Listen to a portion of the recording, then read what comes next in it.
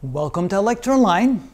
Remember that impulse is actually a vector. Just like force is a vector, impulse is a vector as well, and so therefore direction is very important.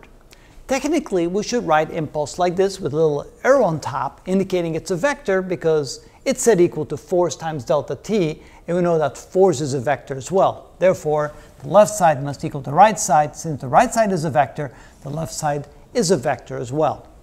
So let's look at four simple examples to see what the final velocity will be with an object that's initially moving in some direction. It has a certain amount of mass, and some impulse in a particular direction is applied to the object.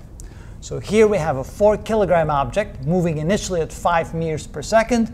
An impulse of 10 kilogram meters per second hits the object, is applied to the object, and the object will therefore have a change in velocity. What will be the final velocity? Well, it will be the initial velocity plus the change in the velocity. And the change in the velocity can be calculated from the change in momentum, which is equal to the impulse. Or more simply, we can say that the impulse is equal to the mass times the change in the velocity. Now notice the impulse is applied to the right. That's a positive direction.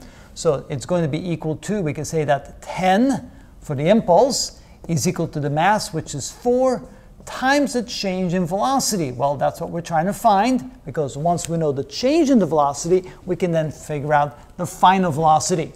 Well, dividing both sides by 4, we can say that this divided by 4, this divided by 4, this cancels. The change in velocity is equal to a positive 2.5 meters per second. So therefore, we can say that v final equals v initial plus the change in velocity, which is equal to 5 plus 2.5, which is 7.5 meters per second. So that's how we utilize the definition of the impulse, saying that the impulse is equal to the change in momentum, which is the mass times the change in velocity. From that, we find the change in velocity. We keep the direction correct because a positive impulse will give a positive change in the velocity. Add that to the initial velocity, and we have the final velocity. So what happens when the very same object with the same mass and the same initial velocity now has an impulse imparted on it in the negative direction? What will be the final result from that? So first, let's find the change in the velocity.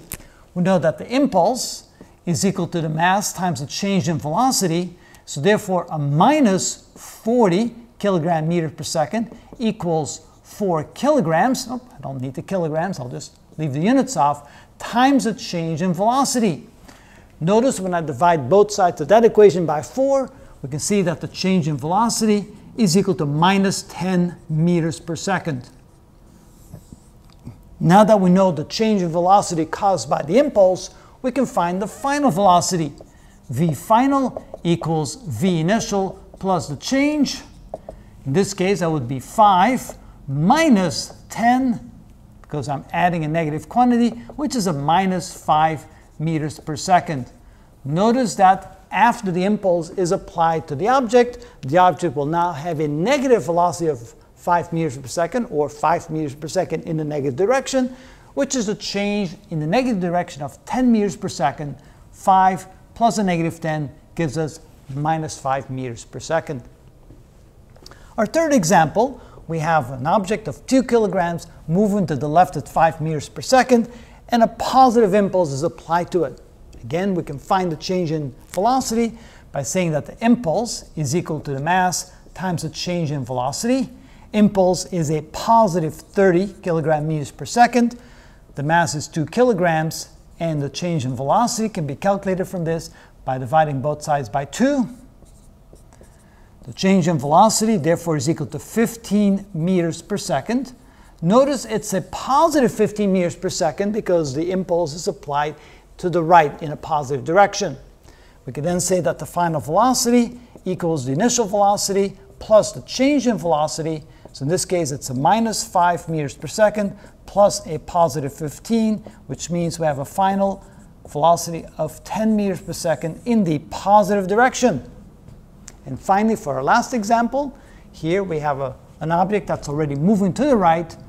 A positive impulse is applied, which means that The change in velocity will be positive, so it will not have a greater velocity to the right. Again, we say that the impulse equals mass times the change in velocity. The impulse is 20, the mass is 2.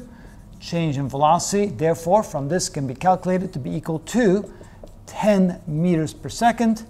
So we can see here that V final, which is equal to V initial, plus the change in velocity.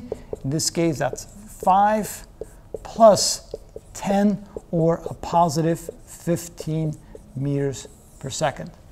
And so that's why we have to keep in mind that when we're dealing with impulse, we know it's a vector quantity. The direction of the impulse is important. A positive impulse will change the direction to the right. A negative impulse will change the direction towards the left, or give it a larger positive velocity, a greater negative velocity, or may change a positive velocity into negative velocity, depending again upon which direction the impulse is acting. And here you can see with the examples that that's how it works.